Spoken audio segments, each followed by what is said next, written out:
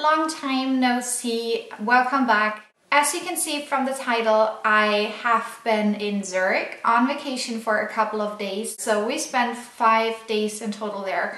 I came back on Monday, which is now 2 days ago. I will start with the items I got in Zurich, obviously. And the first one is a new perfume, and it's from Malone. And I decided on the English Pear and Freesia cologne.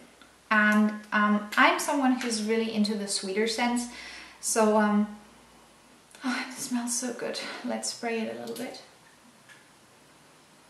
It's sweet. It's a mixture between flowers and English pear, so fruit obviously, and it's still fresh though. It's not like too overpowering sicknessly sweet.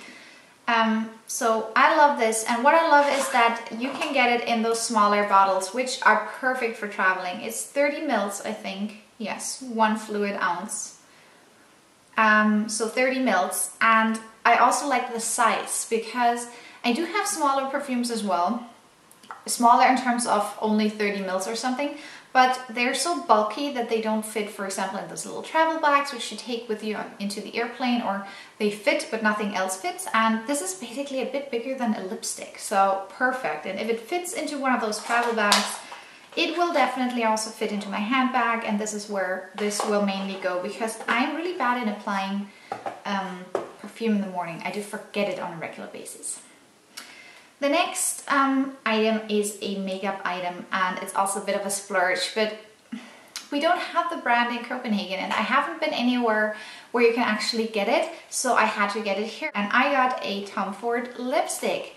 I got the color 07 Pink Dusk, and it was the first color which caught my eye on the display, and then I started swatching them. But I ended up liking this the most, and I didn't buy it on Friday evening when I saw it first, but went back the next day because I could just not forget about it. And it is a lovely dusky, nudie kind of pink, right up my alley. I would love to swatch it for you right now, but I want to take pictures for the blog first. So sorry about that. But yeah, it's a nude pink. Very lovely, and yeah, I'm happy about it. Those two were my big splurge items. Then I got something for the soul. I got free Lush Christmas bath bombs. I got Christmas Penguin, the Snowman, and the Melting Snowman. And especially this Melting Snowman is really cinnamony. And this one is the Penguin. Doesn't smell, and the Snowman smells sweet. Then I went to the duty free. I ended up buying only 3 things. The first one is the detox tea from Kusmi, which I didn't bring because it's in the kitchen and it's not makeup related, so never mind. And then I bought a new mascara. I actually have a travel size of one of the Yves Saint Laurent mascaras, but I couldn't remember which one, and I didn't want to just splurge on a mascara which is not the right one.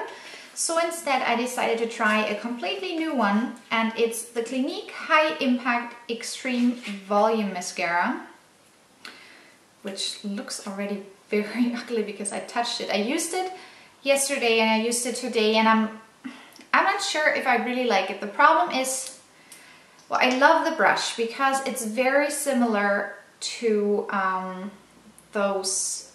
the ones from the Essence I Love Extreme Crazy Volume Mascara, which is my favorite one.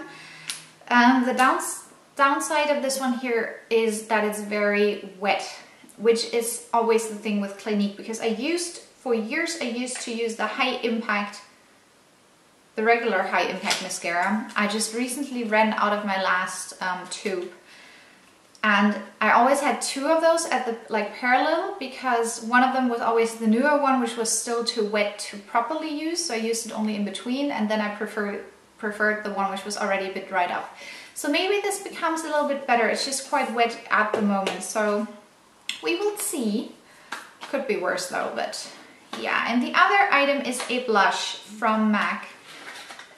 Because I am totally into everything berry colored and darker, yeah, berry colors. And I decided on Breath of Plum, and it's a lovely plum color. It's not limited edition or anything, so you can just get it. It's a sheer tone blush. It is pretty matte, no glitter, no whatsoever in it, and I think it's really nice, especially when you're very pale and then in the winter.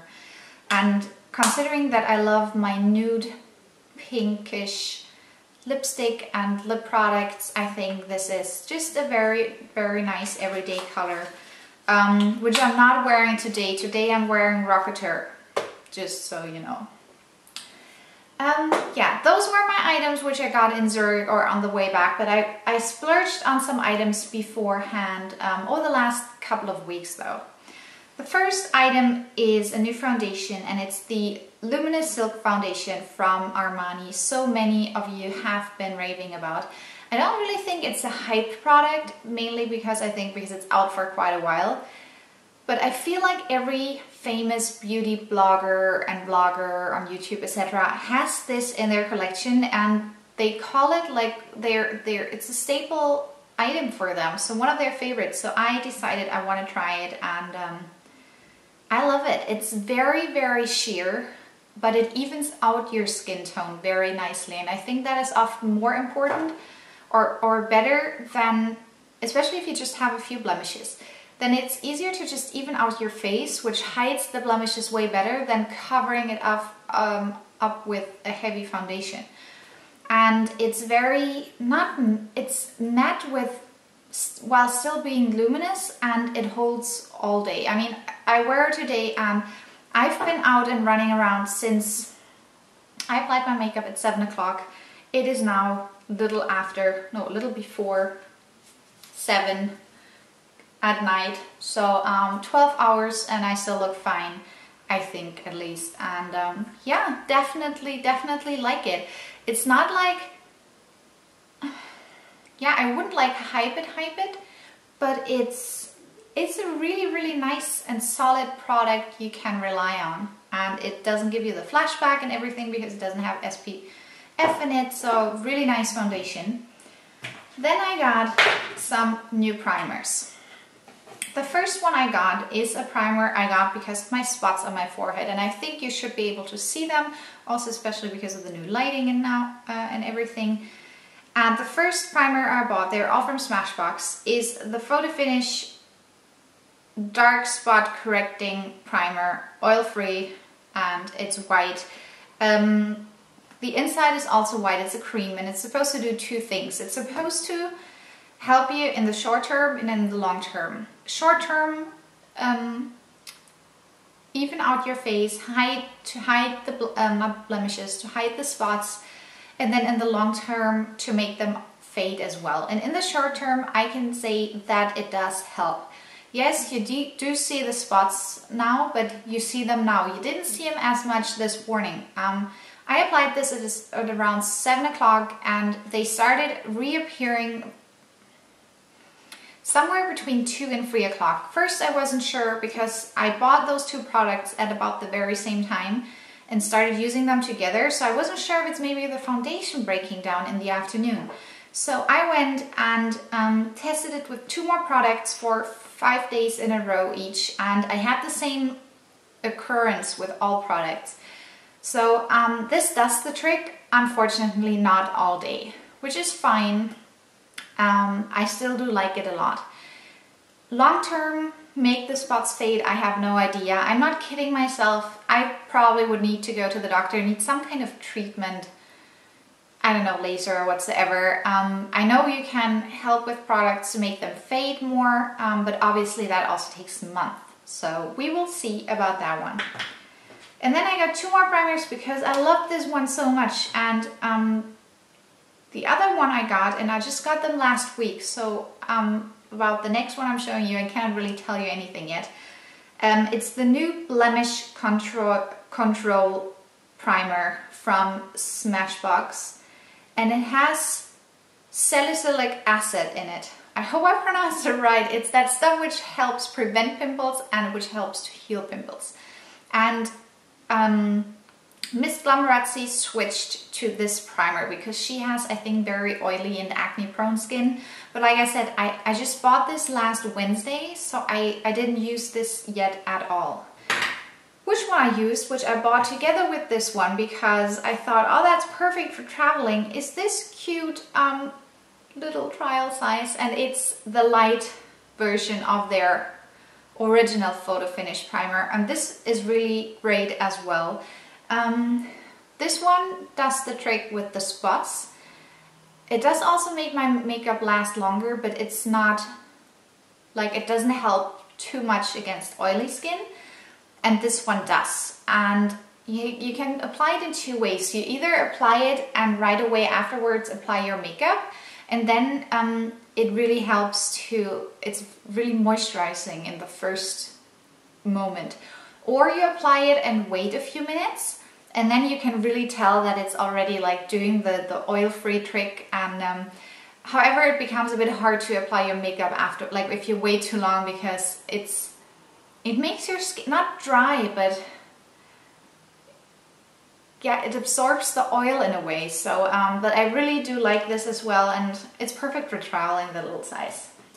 So I want to try it, and it was on offer, and I got 20% student discount, so I took them all. Then I got two new serums, and the first one is also to help against my dark spots, and it's also a product Miss Glamorazzi is using. However, I bought it just because I wanted to try it. And it's the Dr. Andrew Weil for Origins Mega Bright Skin Tone Correcting Serum, which I apply only at night because I use the dark spot correcting primer in the morning. And I use this, but only in the upper half of my face, mainly on my forehead and around my eyes, where I actually need the skin tone corrector. If this really helps, I don't know, but I thought, okay, hey, it's fall now, I'm not exposed to sun as much anymore, let's just try to use some products. Maybe it makes a difference, but like I said, I'm using this since around 4 weeks maybe, so I have weeks to go until I will probably see a difference. I thought last week I saw a difference, but then this week I think the spots became worse again. The other serum I'm using is a new one from Origins as well, and it's from their Make a Difference Plus line, which is my favorite skincare line anyway. It's my favorite moisturizer, which I'm using every morning, and they now have a rejuvenating serum, and this one I'm using in the morning. I love it, especially in combination with the moisturizer, because they just work perfectly together. So this is perfect. The only little complaint I have, it smells not as nice. You can smell the Jerusalem artichoke, but it smells a tiny little bit moldy, like old basement kind of moldy. So I was a bit disappointed about the scent. But anyway, last two items. Estelle from Essie Button, who's one of my favorite YouTubers and also bloggers, though I don't read her blog that often. I really prefer her YouTube videos. She talked of makeup brush she bought, and I love it. And it's the mineral powder brush from Sephora, the number 45, and as you can see, I used it for blush. It is very, very similar to the Real Techniques buffing brush. If you hold them next to each other, they're almost identical, except that this is a bit more dense, but only a tiny bit. The buffing brush from Real Techniques is one of my all-time favorite brushes. What I don't like is that you can only buy it in the core set, and I don't want to buy another core set because I'm only using 2 out of the 4 brushes from that set, so why would I buy another set? It's stupid. Now I have an alternative, and I will definitely repurchase, or not repurchase, but I will buy 1 or 2 more of those because they're amazing. You can use them for powder, for like face powder, for blush, for highlighter, for contouring, for liquid foundation. So it's such a multitask brush, and I love it. Last but not least, one of my favorite purchases of the last weeks. It's a hair product, and it's from Bumble and Bumble, which is my favorite hair care brand, as you know. And it's from their thickening line, which is the line I used to use anyway. And it's a new spray, and it's their Dry Spun Finishing Spray. This one here.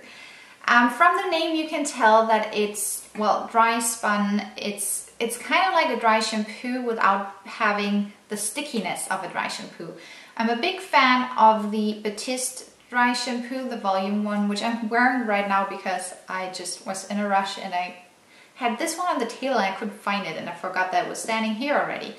So I used the Batiste dry shampoo just to amp up my hair a little bit, and the Batiste dry shampoo, the volume version, does the trick with volume. However, dry shampoos spray liquid powder on your hair to soak up the excess oil, which leads often to a slightly sticky feeling, which I have with the Batiste product.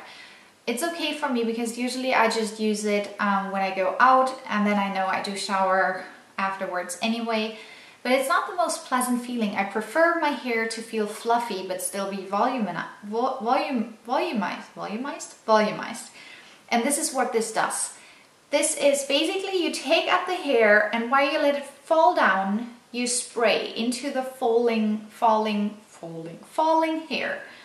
And it kind of feels like you're like blowing air with a blow dryer into your hair, and then you get a bit of volume through, like, because of that, and that volume stays. It doesn't give as much volume as the Batiste dry shampoo, I have to admit that, but it gives a more natural finish to your hair. It leaves your hair fluffy while still giving a nice amount of volume, and that's what I love. Like having volume but my hair still feeling like my hair. That is so important to me. And this is what it does. And I have used it, but it's still quite full because it is expensive. That is definitely the downside. But I love it. And Anna from Viviana Does Makeup compared the Oribe spray, volume spray, which is basically similar to this one, with this product. Price-wise, the Oribe one and the Bumble and Bumble one are almost the same. The Oribe is a bit more expensive, but also has a bit more product inside. Whereas this one's a bit cheaper but also has less product inside. So price-wise there's no difference. She said that the Oribe is a bit stronger but also nicer for thicker hair, and this one is nicer for thinner hair. So perfect for me and I love it, and yeah, I'll keep on using this one. And that was it. That was my major haul. I actually have a few. I bought some eyeshadows from MAC, which I didn't even show you. Yeah, I hope you liked my little purchases. If you have any question, recommendations, comments, whatsoever, leave them down below. I would love to hear from you, and stay tuned because I will film a lot over the next couple of days using my new light and the free weekend lying ahead of me. And yeah, I hope to see you in my next video. Bye bye!